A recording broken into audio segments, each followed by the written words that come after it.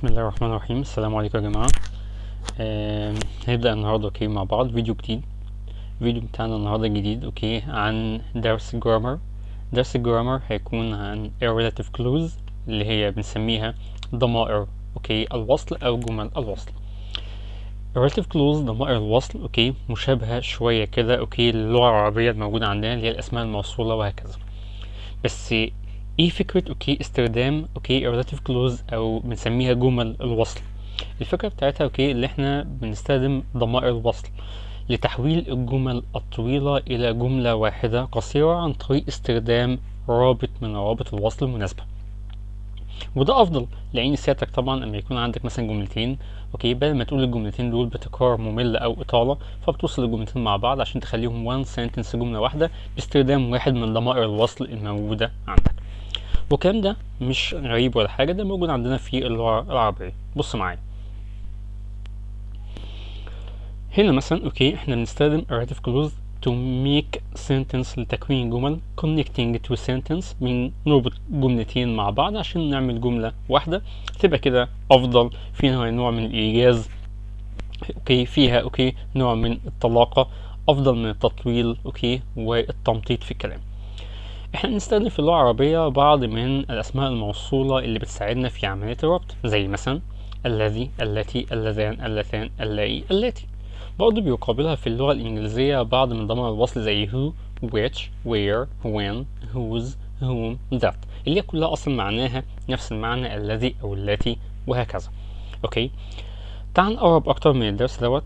يلا بينا كده نشوف ازاي بيتم استخدام ضمائر الوصل في اللغة الإنجليزية لوصل الجملتين وعمل جملة واحدة عشان تدي معنى موجز وتدي معنى فيها نوع من الإيجاز والطلاقة في الكلام، فيسهل للمستمع ان هو يفهم اللغة.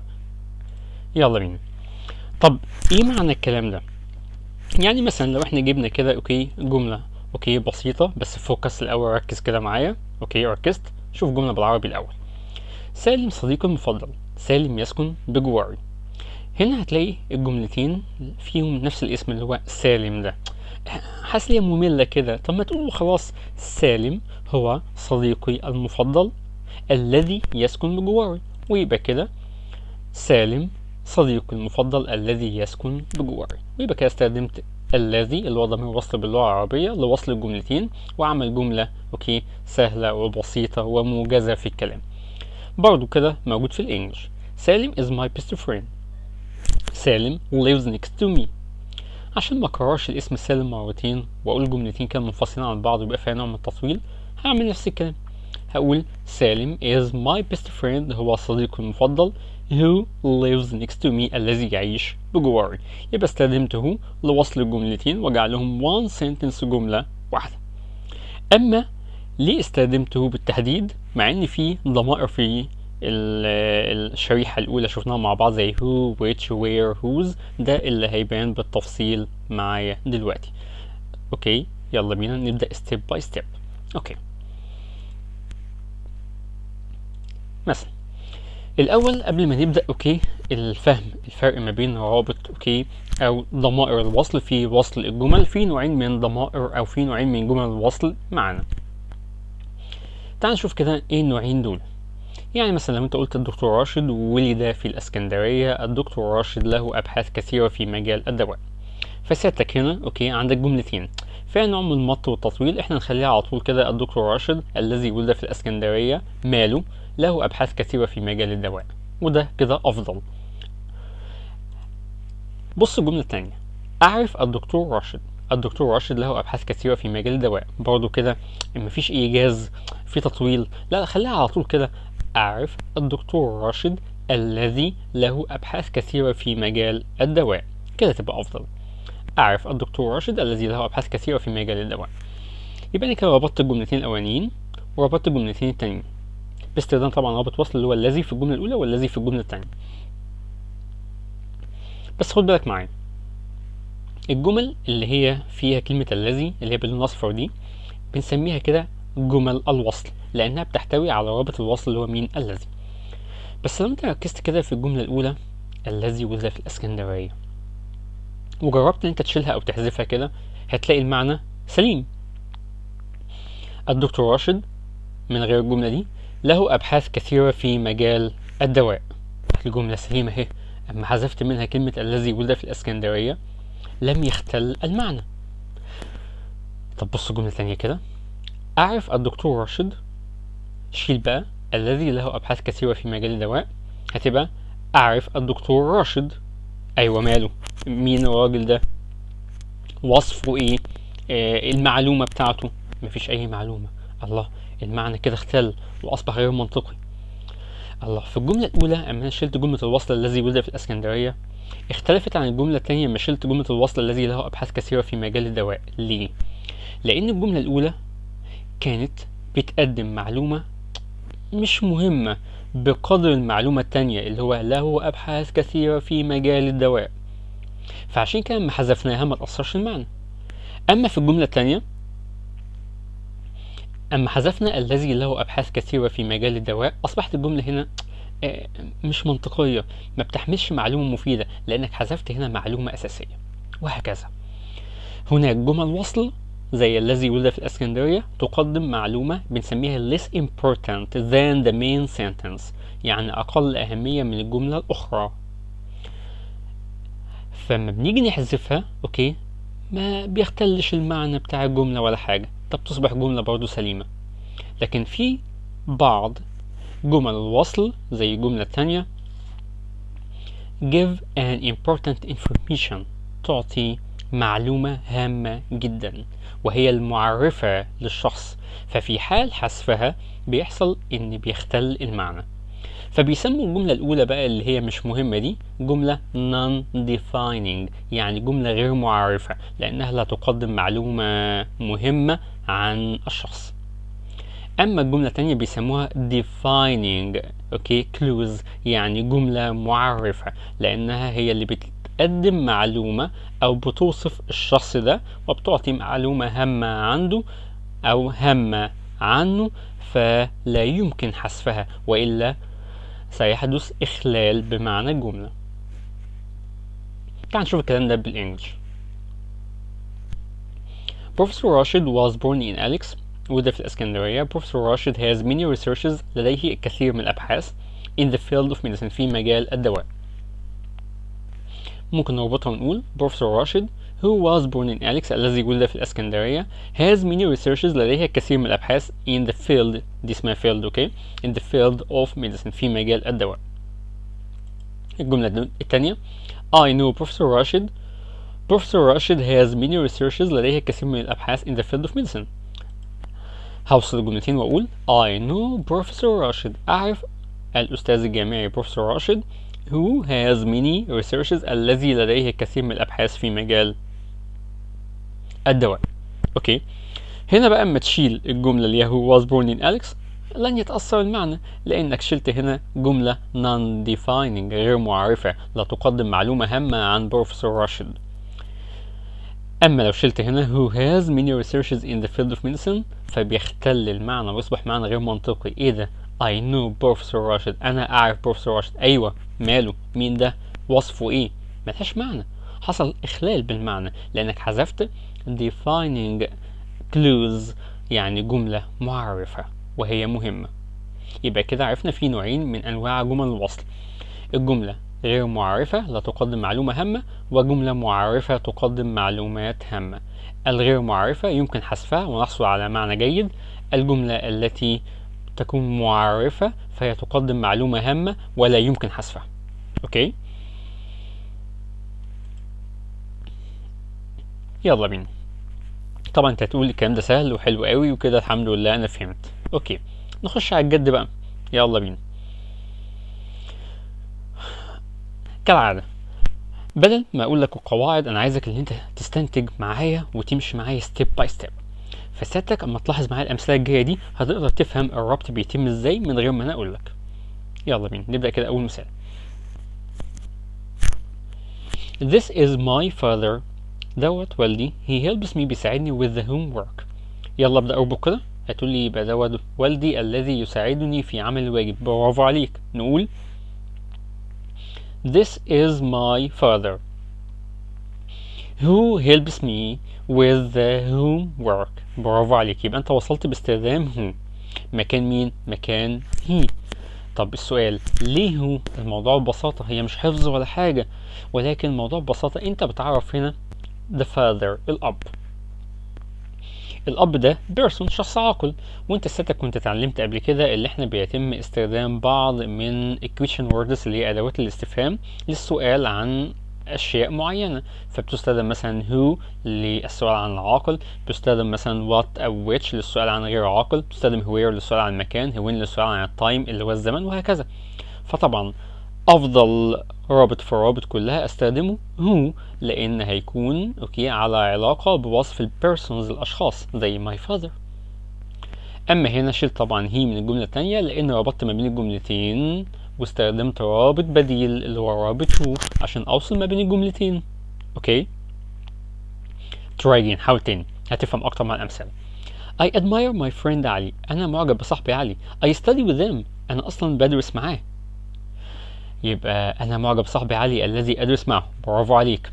هتقولي دوت ماي فريند علي، ده صاحبي علي ده شخص عاقل، يبقى استخدم هو لان هو هي اللي بتشير للبيرسون الاشخاص العاقل. برافو عليك. يلا I admire my friend علي who I study with، الذي اذاكر معه. مظبوط. طب وهم واحد فين؟ انت نسيت ولا ايه؟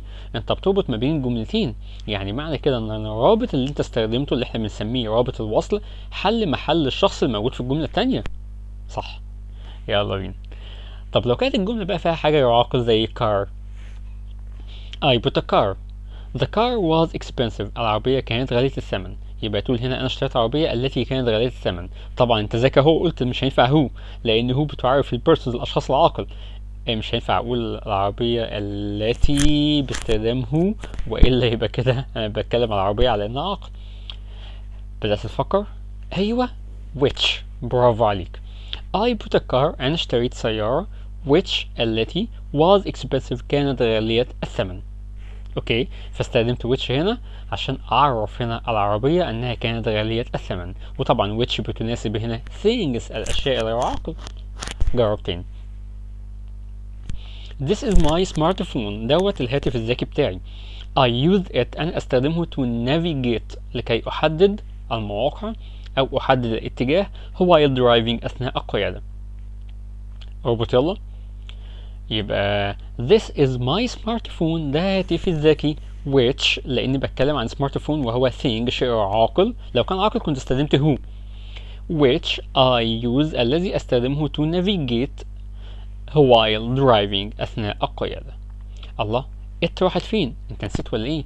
طالما بتربط باستخدام رابط الوصل بيختفي الاسم المكرر او بيختفي الضمير المكرر في الجملة التانية. زي هنا which حلت محل كلمة the car لأنه كان اسم موجود في الجملة التانية مكرر. هنا which حلت محل it اللي هي مقصود بيها سمارت فون لأنه كان موجود الاسم أو الضمير وهو مكرر في الجملة التانية. أوكي يبقى في حال الربط باستخدام أحد ضمائر الوصل فهو يحل محل الاسم المكرر أو الضمير المكرر في الجملة التانية.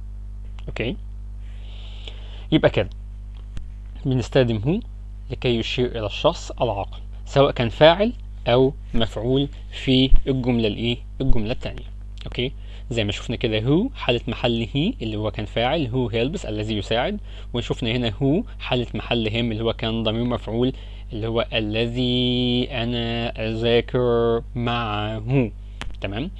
وهنا أوكي يمكن استخدام which ليشير إلى غير عاقل سواء كان الغير عاقل دوت في الجملة التانية فاعل أو مفعول زي ما شفنا هنا which حلت محل the car which was expensive التي كانت غالية الثمن، كانت which هنا بتحل محل الفاعل اللي هي السيارة، وهنا which I use الذي أنا أستخدمه يبقى كده which حلت محل المفعول، يبقى هو محل العاقل which محل الغير عاقل سواء كان فاعل أو مفعول. يلا بينا. أوكي في طلبة بتحب القاعدة دي بس انا ما بحبش قاعدة الحفظ دي، انا بحب قاعدة الفهم اللي مشيت عليها لكن عامة موجودة معاك على يمين الشاشة. اما يكون عندي شخص عاقل فبستخدم هو وبعد كده بيجي وراه فاعل وفعل. اما يكون عندي شخص عاقل ممكن استخدم هو بيجي بعدها فعل. اما يكون عندي غير عاقل بستخدم which وبيجي بعدها فاعل وفعل. اما يكون معايا غير عاقل ممكن استخدم which وبيجي بعدها فعل. اوكي، في ناس بتحب تحفظها بالطريقة دي، هي مش طريقتي المفضلة ولكن في ناس بتحبها كده. اوكي، يلا بينا نكمل. دلوقتي هنزود الأمثلة وهنزود التفكير بتاعنا. يلا. This is my father, he helps me with the homework. هنربط، يبقى this is my father who، وينفع استخدم that. ايه ده؟ ممكن استخدم الرابط that بنفس معنى الرابط who، ويشير who و that كلاهما للpersons الأشخاص العاقل. وهو بتساوي that وذات بتساوي who. اوكي، وبالتالي هتدي نفس المعنى. اوكي، نجرب تاني. I admire my friend علي، أنا معجب بصاحبي علي. I study with them، أنا بذاكر معاه. يبقى ممكن أقول I admire my friend علي who I study with، أو that I study with. الاتنين صح، مفيش أي مشكلة، بما إن that بتساوي who. على فكرة that مش بتساوي who بس، هي that كمان بتساوي which.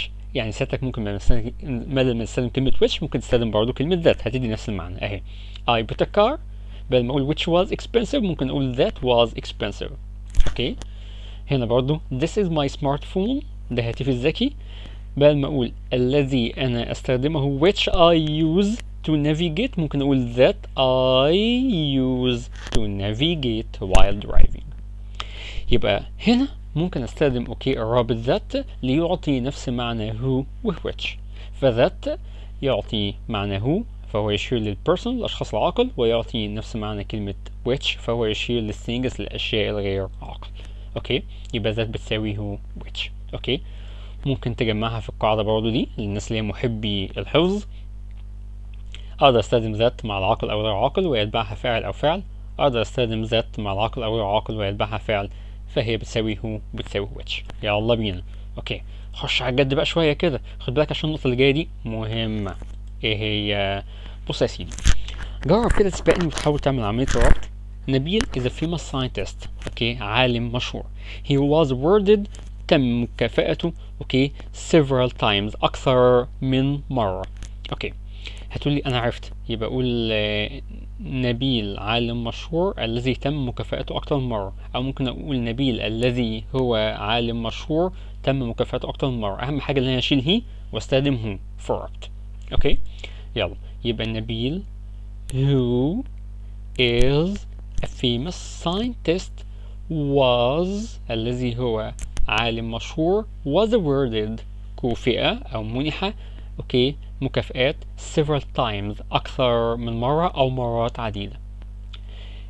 هنا بقى في مشكلة. إيه هي؟ ذات على الرغم اللي هي بتساوي هو بتساوي which، لكن غير مسموح لذات ان هي تقوم بعملية وصل الجمل في نوعية الجمل اللي احنا بنقول عليها non-defining، التي تقدم معلومة غير مهمة. يعني ايه؟ يعني سيادتك ما ينفعش تستخدم ذات لوصل المعلومة اللي هي الغير مهمة، اللي هي المعلومة اللي هي فيها جملة الوصل تقدم جملة وصل غير معرفة، فما ينفعش استخدم ذات بالشكل ده. فعشان كده هنا لابد من التخلص من ذات، لان هنا تعتبر غير سليمة في عملية في عملية الربط. ولكن بيتم استخدام هو. معلومة مهمة تاني، لا تستخدم ذات لوصل الجمل الغير معرفة. هنجرب تاني ونشوف. My smartphone، هاتفي الذكي، cost me، كلفني 10,000 pounds. I use it to navigate while driving. هتربط، يلا تقوم قايل لي هاتفي الذكي الذي كلفني 10,000 جنيه استخدمه لتحديد الاتجاه اثناء القيادة. يبقى تقول my smartphone غير عاقل، يبقى which. استخدم ذات، استنى كده، my smartphone which cost me 10,000 pounds. دي طبيعي مفيش اي مشكلة، لان which بتشير هنا للثينجز. ذات اللي هي بتساوي which لا، ما ينفعش برضو استخدمها هنا، لان لا تستخدم ذات في حال وصل الجمل الغير معرفة. وبالتالي بيتم حذف هنا ذات. ماشي. من احدى الطرق اللي احنا بنتعرف على الجملة اذا كانت معرفة او غير معرفة، زي ما قلنا اللي هي بتقدم معلومة فرعية او معلومة less important، اقل اهمية، دايما هتلاقي المعلومة اللي هي الفرعية قبلها دايما علامة الكاما اللي هي موجودة قدامك دي. فدي اشارة هنا ان دي بتقدم معلومة فرعية، عشان كده بيتم عزل الجملة دي between two commas، ما بين اتنين من الايه من القام، فتعتبر الجملة دي كده هي جملة اوكي less important، اقل اهمية، فبتتحط ما بين two commas زي ما احنا شايفين كده في الشاشة. اوكي، فما ينفعش استخدم ذات، لكن ممكن استخدم القواعد الاصلية بتاعتي اللي هي who او which. اوكي، وبالتالي هنا بقى I love my uncle he works as a doctor، يبقى I love my uncle who works as a doctor. طب وذات بقى هنا صح ولا غلط؟ اديك ثواني تفكر. ايوه برافو عليك. لا طبعا صح، 1,000,000%. صح طبعا. ليه؟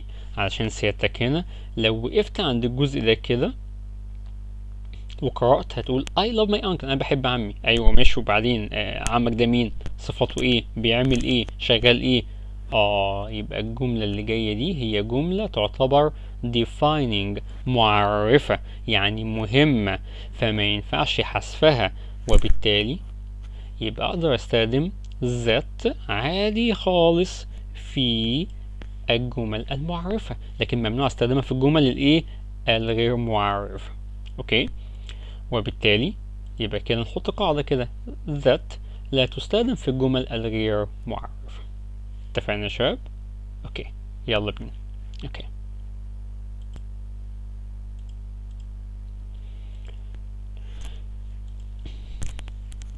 نكمل.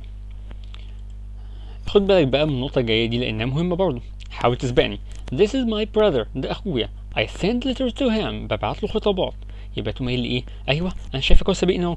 This is my brother who I sent letter to him، برافو عليك.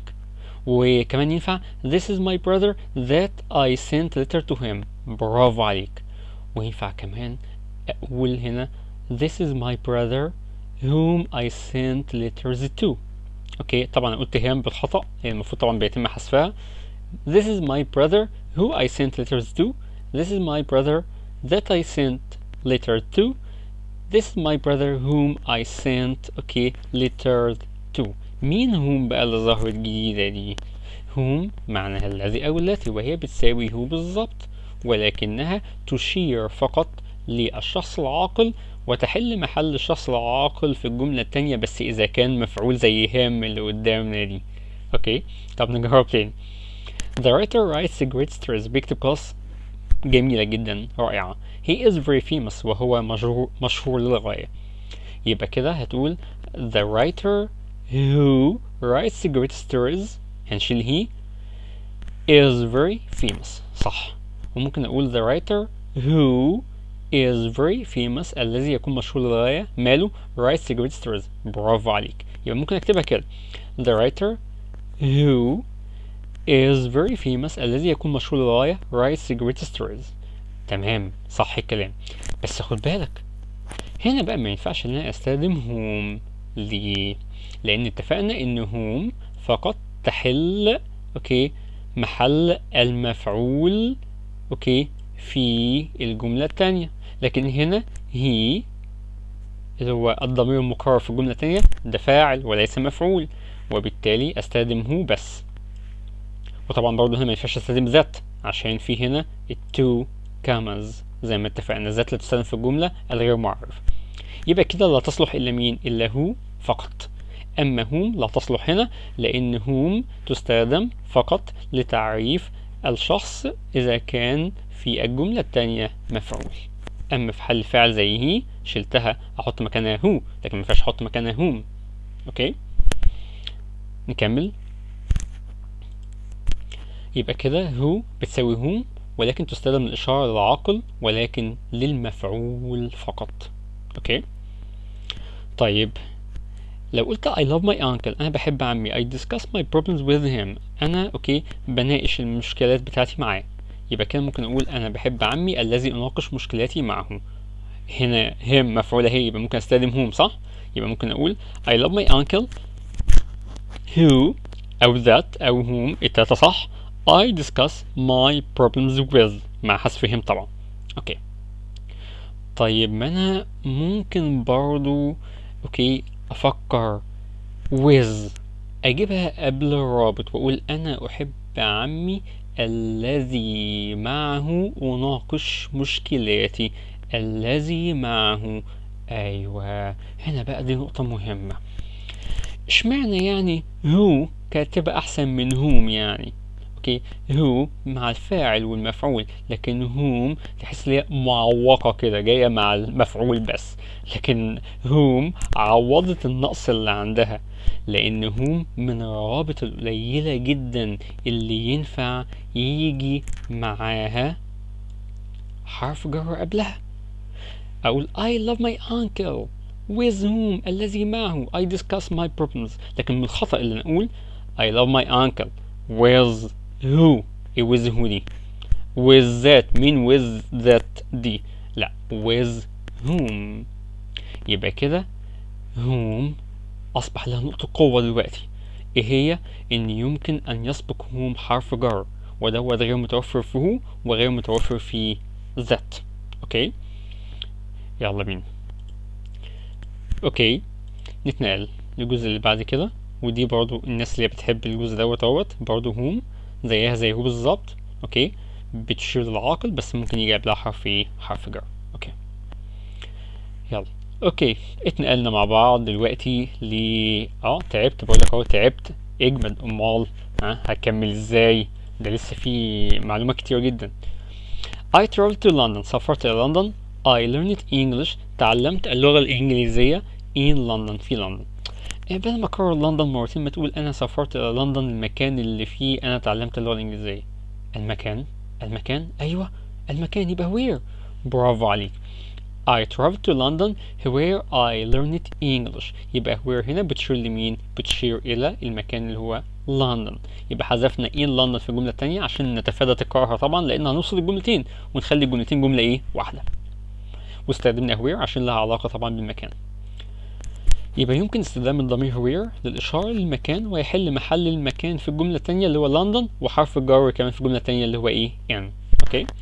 طيب، شوف الجملة دي. My house is old. منزلي اوكي قديم. I have lived there. انا عشت في هذا المكان اوكي 4 years لعدة سنوات. هتقوم قايل لي ايوه، هقولها ايه؟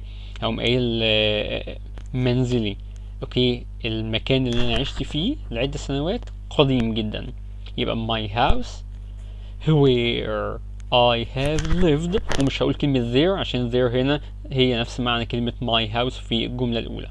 اوكي، لان زي دي معناها هناك يعني مقصود بها ماي هاوس، واحنا بنربط الجملتين فالمفروض نحذف المكرر في الجمله الثانيه وتبقى my house where I have lived for years is old. منزلي المكان الذي عشت فيه لعدة سنوات is old قديم للغاية.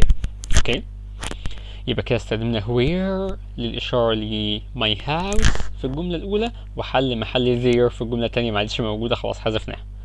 اوكي، طب أنا ممكن أكتب بالطريقة دي، ممكن أقول my house منزلي which، بس which مش معناه المكان الذي فيه، which معناه الذي أو التي. طب استنى أقرأ كده my house which منزلي الذي I have lived in عشت فيه، منزلي الذي عشت فيه. طب ما المعنى سليم. واضح كده اللي احنا ممكن نستخدم which اوكي مكان where، بس لازم يكون في حرف جر معايا موجود في الجملة. اوكي، لكن لو حذفت زي الجملة الأولى in London، لو حذفت المكان وحرف جر هنا أقدر أستخدم مين؟ where. لكن لو حطيت حرف الجر مكانه مرة تانية كده ممكن أستخدم الرابط which. المعنى سليم يا جماعة، اقرأ تاني my house منزلي which الذي I have lived in عشت فيه صح اهي for years لعدة سنوات is old صح الكلام. اوكي، وممكن اخد in قبل ضمير الوصل اللي هو which، يعني ممكن اقول my house منزلي in which الذي فيه I have lived أنا عشت for years لعدة سنوات is old صح يا جماعة. يبقى كده ممكن ان انا استخدم in مع which لكي تعطي نفس معنى كلمة where للإشارة للمكان، وممكن اقدم حرف الجر in قبل رابط which ايضا تساوي كلمة where وتشير للمكان. اوكي، يبقى حرف الجر اوكي مع which سواء بعدها او سواء حرف الجر قبل الرابط مباشرة هو بيعطي نفس معنى كلمة where. اوكي، This is our house. ده منزلنا بقى. We built it. احنا بنيناه in 2005 في عام 2005. يلا اقرأ كده. يبقى هذا هو منزلي أو هذا هو منزلنا الذي بنيناه في عام 2005. رأيك الذي بنيناه ولا المكان نحن بنيناه؟ الذي بنيناه. يبقى أنت كده أوكي بتوصف our house منزلنا وهو غير عاقل وبالتالي يبقى محتاج which. فأقول this is our house ده منزلنا which we built in الذي بنيناه في عام 2005. وينفع طبعا ذات مكان مين؟ مكان which طالما الجملة هنا معرفة. اوكي الله مش يا مستر احمد المفروض تبقى هنا where عشان بنشير للمنزل؟ ايوه بس في الجملة التانية لو انت قرأت we built the house بنينا المنزل يبقى المنزل هنا ايه؟ طوب حاجة غير عاقل وبالتالي يبقى which. بتوقع. حاول نفهمها تاني. This is our school دي مدرستنا. It teaches us هي تعلمنا many useful things الكثير من الأشياء. يلا هنربطها بالعربي. اسبقني. هذه هي مدرستنا التي تعلمنا ولا المكان يعلمنا؟ لا هتقول لي مدرستنا التي تعلمنا. الله يبقى انت بتوصف هنا مدرستنا. اوكي يبقى انت بتوصف هنا حاجة غير عاقل وبالتالي يبقى المفروض تستخدم هنا which أو that. فتقول this is our school which teaches us التي تعلمنا أو that طبعا مكان which that teaches us many useful things. مهمة دي. يبقى سيادتك كده تعرف which يمكن استخدامه بدل من where للإشارة إلى الأماكن لو كان المكان دوت فاعل أو مفعول في الجملة التانية ويعبر عن غير عاقل وليس مكان يقع داخله الحدث. استنى يا مستر أحمد يعني ايه ليس مكان يقع داخله الحدث؟ ما انت سيادتك لو بصيت على الجملة اللي انا استخدمت فيها where فوق هتلاقي لندن مكان اهوت داخله I learned English تعلمت اللغة الإنجليزية. بص الجملة التانية شايف معايا my house منزلي ده مكان I have lived عشت بداخله اهو. يبقى اذا انا بستخدم where اما اشير للمكان اللي حصل فيه فعل او اللي حصل داخله حدث ما. لكن النبي هنا في الجملة اللي تحت our house منزلنا الذي نحن بنيناه. ايوه بنيناه يعني ما عملناش جواه حاجة ما لعبناش جواه مثلا ما اشتغلناش جواه ما ذاكرناش جواه ولكن بنيناه يبقى حاجة عاقل. طب هنا مدرستنا التي تعلمنا ايوه يعني هي بتعلمنا ايوه يبقى احنا ايه الجملة اللي عملناها جواها؟ ما عملناش حاجة ده هي اللي عملت المدرسة التي تعلمنا. يبقى خد بالك من النقطة دي.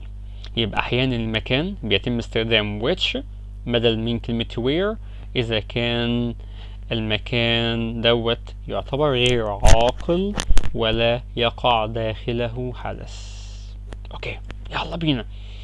يبقى كده ممكن استخدم where للإشارة للمكان ويأتي بعدها فاعل وفعل. ممكن استخدم which للإشارة للمكان ويجي معاها فاعل وفعل بس حرف جر موجود. وممكن قبل which استخدم حرف جر مفيش مشكلة خالص. تعبت طبعا. اوكي اجمل بس كده واحنا مع بعض اهو. يلا يا شباب. I like holidays انا بحب الاجازات. We enjoy our times in holidays انا بستمتع باجازاتي. يبقى تقوم قايل لي انا بحب اجازاتي الوقت اللي انا بستمتع فيه صح. يبقى I like holidays when ليه when؟ عشان holidays دوت يعتبر هنا وقت time واحنا بنستخدم when للإشارة إلى الإيه؟ إلى التايم اللي هو الوقت. اوكي زي ما كنا بنستخدم where للإشارة للبليس المكان بنستخدم when للإشارة للتايم للوقت. I like holidays أحب الأجازات when الوقت الذي فيه we enjoy our times نستمتع بأوقاتنا. شلنا in holidays عشان مكرر واستخدمنا رابط الوصل ومين when.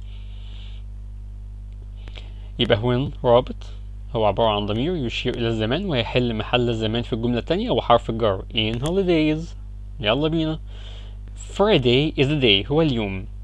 We go to the club on Friday بنروح يوم الجمعة النادي. يبقى يوم الجمعة هو اليوم الوقت الذي نذهب فيه للنادي. يبقى Friday is the day هو اليوم when الوقت الذي فيه we go to the club نذهب إلى النادي. فاستخدمنا when للإشارة للday الوقت أو اليوم اللي هو Friday. أوكي، بس كان ممكن نكتبها بالطريقة دي. Friday is the day which we go to the club on. اليوم الذي نحن نذهب إلى النادي فيه. إيه ده؟ صدق المعنى سليم؟ وطبعا ممكن استخدم ذات مكان which. يعني حرف الجر أما حضرتك رجعته مكانه مرة تانية، هنا استخدمنا which أو ذات. ففي حال استخدام when بيحذف اوكي التايم الوقت الموجود في الجملة التانية وحرف الجر. أما في حال استخدام which أو ذات للإشارة للوقت بيتم وضع حرف الجر مرة تانية، وينفع نقدم حرف الجر كمان زي ما عملنا مع where. Friday is the day هو اليوم on which الذي فيه we go to the club بنذهب إلى النادي. أوكي، يبقى كده ممكن نقول إن which يمكن استخدامها مكان الرابط when، ولكن بشرط إن يكون قبله حرف جر زي on which أو حرف جر زي which we go to the club on. اوكي، خدوا بالكم يا جماعة ان حروف الجر دي اوكي on او in او at بتتغير حسب اليوم او حسب التايم الوقت او حسب البليس المكان. في اماكن بتاخد at، اماكن بتاخد in، في ايام اللي بتاخد on، في ساعات بتاخد at، اوكي، وهكذا. اوكي، I love Friday احب يوم الجمعة. Friday makes me feel happy يجعلني اشعر بالسعادة. يبقى انا احب يوم الجمعة الوقت الذي فيه يشعرني. ملهاش معنى. طب استنى كده، انا احب يوم الجمعة الذي يشعرني. ايه ده؟ الذي يبقى انت بتتكلم على Friday على انه شيء عاقل يشعرك بالسعادة، يبقى which. برافو. يبقى I love Friday which او that makes me feel happy. هنا I graduated in 2001 تخرجت في عام 2001. This year السنة دي made a difference in my life شكلت فارق أو اختلاف في حياتي. يبقى ممكن أقول I graduated أنا تخرجت in 2001 في عام 2001 التي شكلت فارق في حياتي. يبقى which لأنك بتوصف هنا السنة وبتقول هي عملت ايه. هنا فوق برضو كنت بتوصف اليوم وبتقول هو عمل ايه. فانت هنا بتتكلم على التايم على الوقت سواء Friday او 2001 على انه تايم وقت، ولكن يعتبر هنا thing شيء عاقل جعلك تشعر بالسعادة غير لك حياتك، وليس وقت حدث جواه فعل ما. ايه ده؟ نفس الكلام. ايوه، انت لو بصيت مثلا للجملة الاولى بتاعت holidays هتلاقي هنا انا احب الاجازات when الوقت الذي فيه. ايوه، جواه بنعمل ايه بقى؟ we enjoy our time نستمتع بوقتنا في الاجازات. شفت بقى؟ اوكي، هنا بقى اوكي مفيش هنا فعل معين بيحصل داخل يوم الجمعة، مفيش هنا فعل معين بيحصل داخل سنة 2001. يبقى سيادتك كده ممكن تقول اوكي ان يمكن استخدام when اوكي، ولكن يمكن استخدام بدلا منها which اوكي لو كانت بتشير الى فاعل او مفعول في الجملة التانية وليس التوقيت الذي يقع فيه الحدث. يبقى كده نشيل بس الحتة دي كده عشان مش مظبوطة. اوكي، يمكن استخدام بدل من when اوكي ممكن استخدم مين؟ which. اوكي، لو كانت which تشير هنا الى المكان اوكي على انه اسف الى التايم الوقت I'm sorry التايم الوقت على انه حاجة غير عاقل اوكي لم يحدث داخلها الفعل. اوكي، تعال نكمل. اوكي، let's go. اوكي،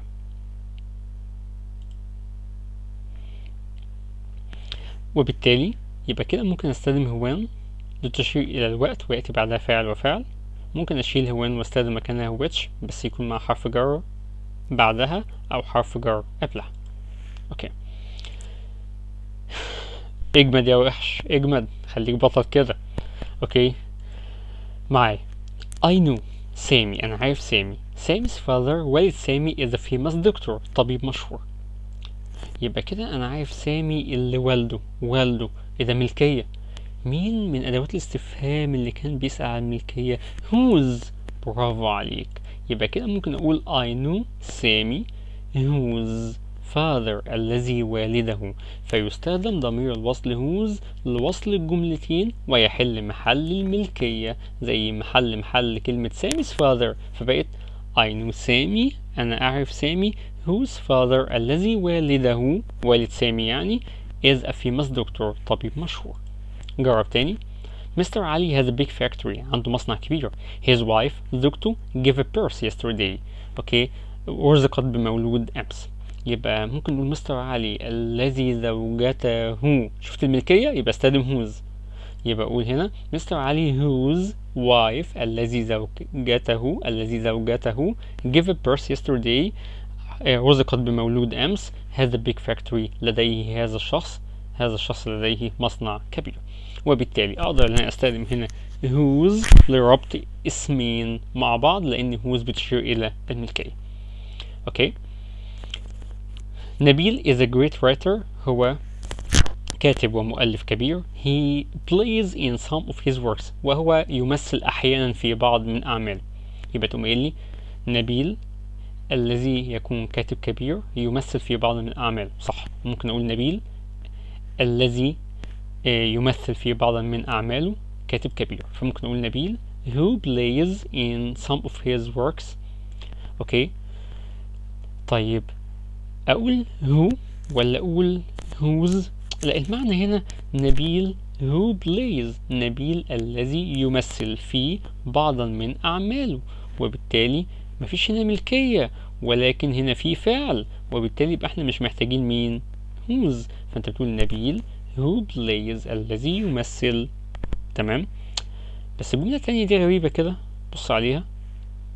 نبيل is a great writer كاتب كبير. his plays مسرحياته has made him famous جعلته مشهور. فما نيجي نوصل نقول نبيل الذي مسرحياته جعلته مشهور هو كاتب كبير، يبقى نبيل whose plays الذي مسرحياته. طب ما تيجي نستعمل نستخدم هو، ما انت لو استخدمته هتبقى نبيل who plays الذي مسرحيات. لا، انا عايز اقول نبيل whose plays الذي مسرحياته، يبقى انا مش محتاج هنا مين؟ هو، لان في ملكية مسرحياته. طب حضرتك عايز تقول لي هنا؟ عايز اقول لك ان احيانا بتبقى في بعض الاسماء، اوكي، او كلمات في الانجليش اسماء وافعال. يعني مثلا فعل play معناه يلعب، هو في نفس الوقت معناه مسرحية. help معناه يساعد، وhelp برضه معناه مساعدة. dream معناه يحلم، ودream معناه حلم. hope معناه يأمل، وhope معناها الأمل، وهكذا.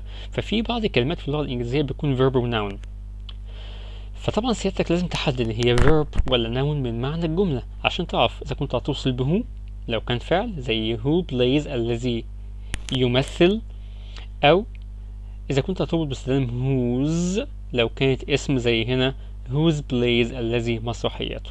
لو كنت عايز تجرب تعال جرب فيك، يلا. اوكي، يبقى جرب لي كده في الجملة دي، يلا اتفضل.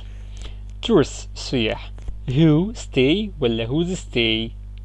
stay ممكن تبقى معناها يقيم فاستخدم who، ممكن تبقى معناها إقامة فاستخدم whose. هتقولي استنى يا مستر أحمد بقى ما أقرأ الجملة. اقرأ يا عم الجملة. يبقى tourists السياح الذين يقيمون في مصر انتهت. ايه ده؟ طب استنى كده، السياح الذين إقامتهم في مصر انتهت. أيوة، يبقى stay معناها إقامة السياح انتهت، يبقى stay دي إقامة، يبقى ده noun اسم. يبقى سيادتك كده احنا مش عايزين هو، لأن عرفنا إن stay طلعت ايه؟ noun اسم، وأنا عايز أربط بهوز ما بين اسمين tourist و stay. أوكي. طيب الجملة دي جرب نفسك كده. the boys الأولاد who hope ولا whose hope؟ هتقول استنى نشوف معناها يأمل أو معناها الأمل. طب نجرب كده. الأولاد whose hope الذين آملهم to achieve their dream often reach غالبا يصل. كده مش فاهم حاجة، استنى كده. who the boys الأولاد، who الذين hope يأملون to achieve their dreams لتحقيق أحلامهم often reach غالبا ما يصلون لها. أيوة، يبقى هي فعلا hope معناها يأمل، وبالتالي يبقى أنا أقول الذين يأملون، يبقى أنا مش عايز مين؟ whose. أوكي، وبالتالي يبقى سيادتك كده المفروض تبقى فاهم إن أحيانا بتبقى في بعض من الأسماء تعطي أوكي أو كلمات تعطي أسماء أو أفعال في اللغة الإنجليزية. فسيادتك طبعا لو أنت هتربط اوكي بالفعل يبقى تستخدم هو، لو هتربط ما بين اسمين يبقى تستخدم هنا مين؟ whose. اوكي، اتفقنا يا شباب؟ يلا بينا. اوكي كده تمام قوي.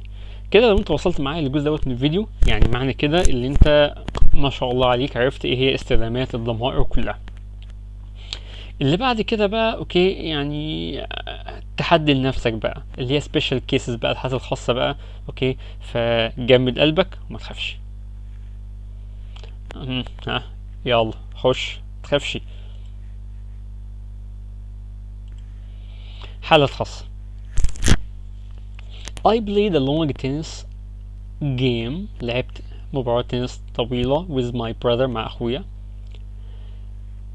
ما أقدرش أستخدم هو، ولكن which made me very tired التي جعلتني أشعر بالتعب. أحيانا بيتم استخدام الضمير which للإشارة إلى كامل الفعل وكامل الجملة. فأنا عايز أقول أنا لعبت مباراة تنس مع أخي، الأمر الذي جعلني أشعر بالتعب. فأنت تقولي طب ليه ما تستخدمش هو؟ ما هي جاية بعد my brother. هقولك ما هيبقى معناها أنا لعبت مباراة تنس مع أخي، أخي الذي جعلني أشعر بالتعب. مينفعش. أوكي. This is the city، هذه هي المدينة. Which I visited التي زرتها last summer الصيف الماضي. اللهم صح. طب ما نستخدمش where ليه؟ والله تعالى نستخدم where. where معناه ايه؟ المكان الذي فيه. فتبقى this is the city، هذه هي المدينة، المكان الذي فيه أنا زرت. مش فاهم المكان الذي فيه أنا زرت. قولي مثلا المكان الذي فيه أنا استمتعت بوقتي، المكان الذي فيه تعلمت كذا، المكان الذي فيه أنا عشت. لكن أنت بتقول أنا زرت، يبقى أنت بتتكلم هنا على المدينة على إنها غير عاقل، يبقى المفروض أستخدم هنا which. أوكي، take care، خد بالك. This is the house، ده منزلي. which is where I live. خدت بالك من الحتة دي؟ ها which is where. طب ازاي يا مستر احمد ضميرين مع بعض؟ خليك مع المعنى. This is the house، دوت منزلي. which الذي، is where الذي يعتبر المكان الذي أعيش فيه.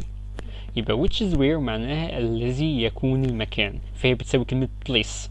اوكي، كأنك بتقول بالظبط this is the house which is the place الذي يكون المكان where I live الذي أعيش فيه.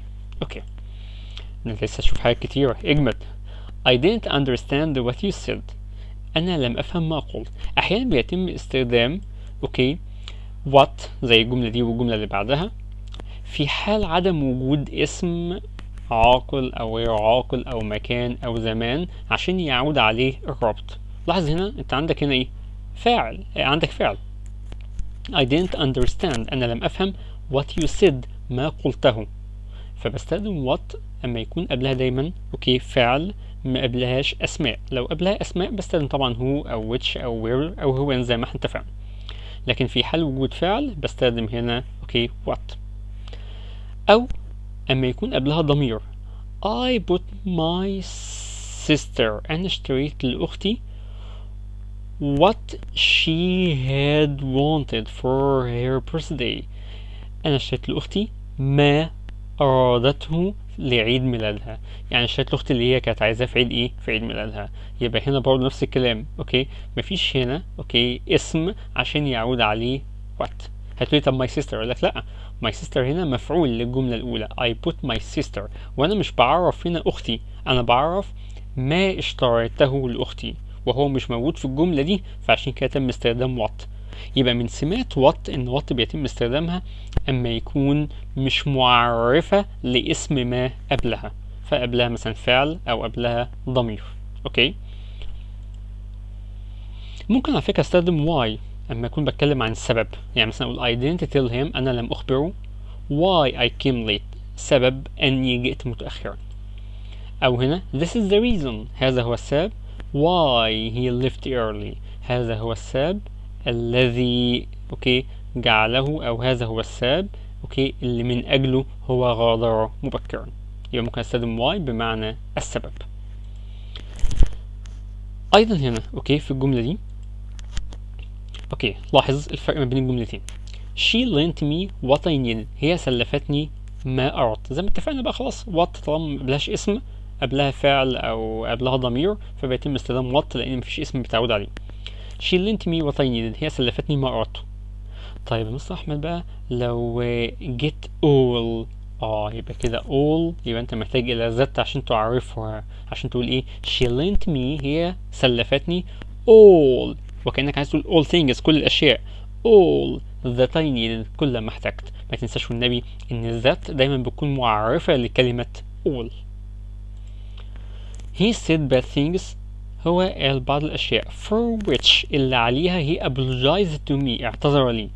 أحيانا يا جماعة بيتم أوكي استخدام حروف جر اوكي ليست متعلقة بالاسماء الاولى زي ما شفنا في الشرائح اللي قبل كده، ولكن متعلقة بافعال موجودة في الجملة الثانية، لان اصل الجملة he apologized، هو اعتذر for على ما بدر منه to me ليا، ف apologized for، بس احنا خدنا حرف جر for وحطيناه قبل الرابط، فبقت he said bad things، قال اشياء سيئة for which اوكي for which اللي عليها he apologized اعتذر لي، او اللي من اجلها اعتذر لي.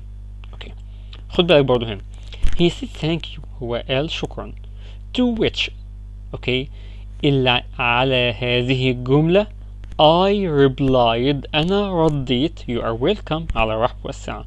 يبقى هو قال شكرا ليك، انا رديت على هذه الجملة، يعني كان اصلها I replied to that، انا رديت على هذه الجملة you are welcome، بس بدل ما استخدم to بعد كلمة replied قدمت حرف جر قبل to، او اسف قبل which، فبقيت المعنى سليم. he said thank you، قال لي شكرا لك to which الجملة التي عليها انا رديت I replied you are welcome. واخيرا I asked my sister to where she was going، ثواني where و when من الروابط اللي المفروض ما يكونش معاها حروف جر اوكي، ولكن ممكن في الحالة دي بس ممكن استخدم حرف جر مع where، يعني مثلا from where من أين to where إلى أين بالشكل ده. حتى المعنى I asked my sister، أنا طلبت من أختي أو أنا سألت أختي to where إلى أين، يعني the place المكان she was going اللي هي رايحة له. take care، خد بالك.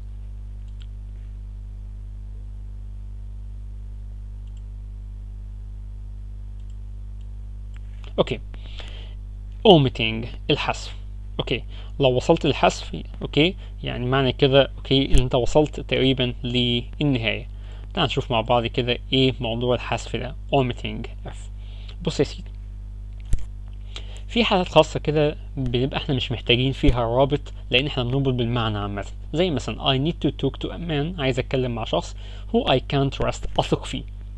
أنا ممكن إن أنا أشيل الرابط عادي خالص وأقول I need to talk to a man I can't trust، أقدر إن أنا أتكلم مع شخص اللي أقدر أثق فيه I can't trust. هو أما اتشال هنا أوكي من الجملة ما أثرتش على المعنى أوكي. نفس الكلام she doesn't know the subject، هي لا تعرف الموضوع which she should give a speech about، التي من الواجب عليها أن تلقي محاضرة بخصوصها.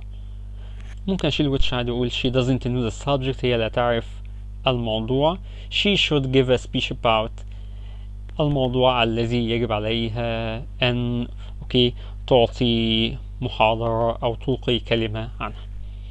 أحيانا بيبقى who أو which أو أي من بعض الروابط غير مهمة في حال الاستخدام، زي الحالة دي كده.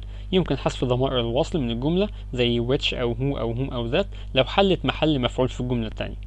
هي كان أصلها I can't trust him، أنا أقدر أثق فيه، أوكي، فهو هنا بتحل محل المفعول فيمكن حذفها. هنا كان أصلها she should give a speech about the subject، فهنا برضو نفس الكلام تم حذف أوكي which لأنها بتحل محل المفعول. The girl who is talking next to me، البنت اللي بتتكلم جنبي gives me a headache، مصدعاني. طبعا ممكن بدل التطويل ده ممكن أقول the girl talking next to me، the girl talking next to me، مش أحسن والله وأسهل كده. برضو the birds الطيور which live on that tree، اللي بيعيشوا على الشجرة اللي هناك wakes me up every morning، بيصحوني كل يوم الصبح. طبعا ممكن أكتبها كده the birds living on that tree، الطيور التي تعيش، living التي تعيش أدت نفس المعنى. ممكن أكتبها كده the birds on that tree، الطيور على تلك الشجرة wakes me up every day. ده معناه اللي انت سيادتك ممكن تحذف ضمائر الوصل زي which أو who أو that لو جه بعدها جملة فاعل وفعل زي is talking، هنا which live جملة فاعل وفعل، فيمكن حذف هذه الجملة عن طريق حذف ضمير الوصل زي who أو which وحذف الجملة اللي بعدها، ونستبدل فعل الجملة بفعل واحد بس talking، يبقى هو كده قايم مكان الوصل وقايم مكان فعل الجملة، فتبقى the girl talking البنت التي تتكلم اهي. وهنا the birds living الطيور التي تعيش، نفس الكلام. اوكي ماشي، يلا بينا. The story القصة which was written التي كتبت in 2002 by Thomas Clark was the highlight، كانت هي أفضل شيء was the highlight of the year في العام. ممكن على فكرة نستغنى عن which was written دي ونكتب written بس. بص كده المعنى جميل ازاي. The story written in 2000 by Thomas Clark، القصة المكتوبة في عام 2002 بواسطة توماس كلارك was the highlight of the year، كانت أفضل ما حدث في هذا العام. شفت بقى محتاجناش الجملة كلها ازاي. هنا the money which was stolen المال الذي سرق من البنك the police found today الشرطة وجدته اليوم. طبعا ممكن أقول على طول المال المسروق، يبقى the money stolen from the bank the police found today. ممكن the car which is made السيارة المصنوعة أو التي تصنع في الولايات المتحدة الأمريكية is a modern car سيارة حديثة. ممكن أكتبها كده the car made السيارة المصنوعة in the USA is a modern car. The car is made ولا which is made ولا made in the USA. هنا كنت بشيل which was written which was stolen which is made واستخدم written بس، استخدم stolen بس، استخدم made بس، وكان المعنى جميل. القصة المكتوبة، المال المسروق، السيارة المصنوعة. هنا بقى السؤال، أقول the car is made in the USA ولا the car which is made in the USA ولا the car made in USA؟ هتقول لي والله حسب اللي حضرتك قلته فوق، يبقى استخدم made علشان تبقى the car made السيارة المصنوعة في الولايات المتحدة الأمريكية. مالها؟ ايه ده؟ ما ينفعش لأن مفيش وصل، يبقى دي غلط. طيب the car which is made السيارة التي تكون مصنوعة في الولايات المتحدة مالها؟ برضو غلط لأن مفيش وصل، يبقى معادش غير the car is made in the USA السيارة مصنوعة في الولايات المتحدة الأمريكية. اوكي، خد بالك من التركات الصغيرة دي. يبقى يمكن حذف ضمائر الوصل which هو that عندما يكون الجملة اللي بعدها مبنية للمجهول، اوكي، زي was written زي was stolen زي is made، ونحذف ضمير الوصل والverb to be اللي هو زي is أو زي was، وكفاية بس يا جماعة نربط باستخدام التصريف الثالث. اوكي ماشي، نشيل العلامات دي. اوكي، وناخد بالنا من الشريحة دي، نعمل لها capture screen ونفهمها كويس. اوكي، بعض من حروف الجر اوكي بتيجي قبل الرابط اللي هي whom which whose، لكن يمكن استخدام رابط اوكي او حروف جر اوكي بعد الرابط يعني ممكن استخدمها في نفس جملة هو او في نفس جملة which او نفس جملة whom او نفس جملة that او whose، لكن ما استخدمهاش قبلها.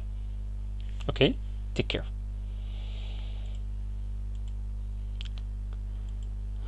كده وصلنا للنهاية. اتمنى ان انت تكون استفدت. انا عارف الفيديو طويل شوية.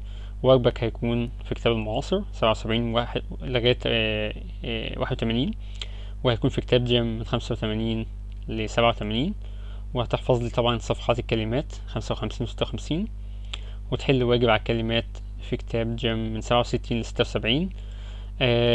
اجمد، انت قاعد فاضي. اسف على التطويل، بس عشان يكون وفيت الدرس حقه. Thank you for all and goodbye.